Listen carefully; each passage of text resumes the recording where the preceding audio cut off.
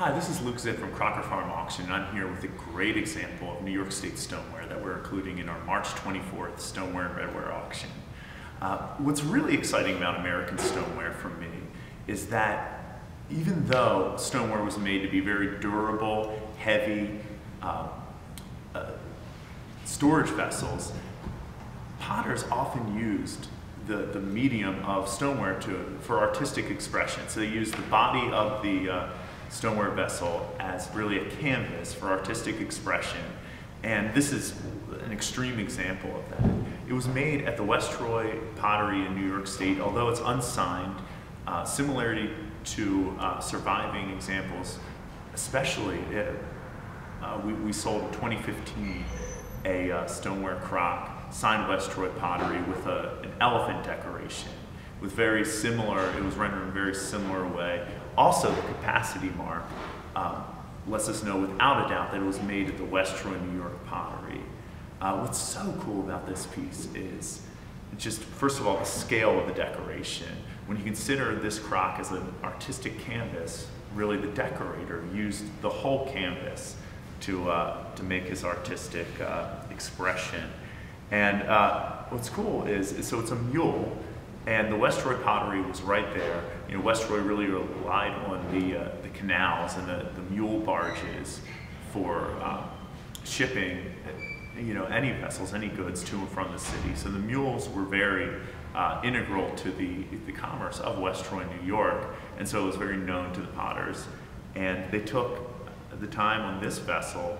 You know, most pieces, as you know, if you're collectors of American stoneware, if they are decorated, yeah, it's a very, you know, quickly executed floral decoration, occasionally birds. It's very rare to have something like mammals or humans on a piece of New York State stoneware.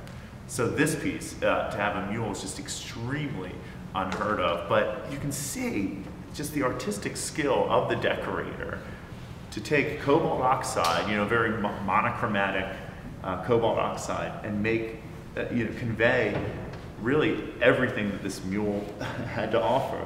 So what's really unusual is most decorations from New York State at this time were slip trail decorations, so it's really kind of outlining with a little bit of shading to convey what the decorator was trying to convey.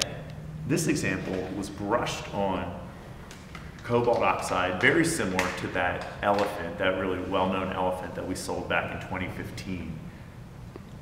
That it's just the whole, you know, the whole body of the mule is just brushed cobalt oxide. But the decorator really used gradations in the cobalt, the brush strokes, to convey the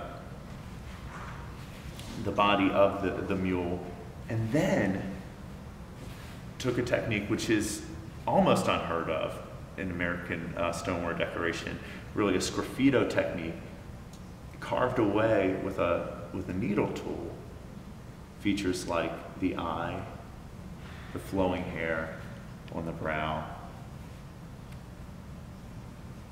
delineated the front and hind legs, some hair on the front of the mule as well, his tail.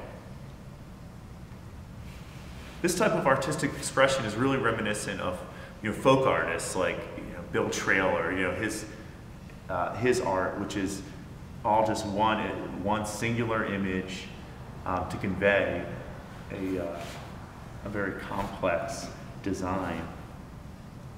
It's something that you really have to see in person. I've loved being around this in our gallery since it was consigned. It really is a new discovery that has been hidden in a collection for decades. We're thrilled to be the first ones to offer it for public sale in our March 24th Stoneware and Redware auction.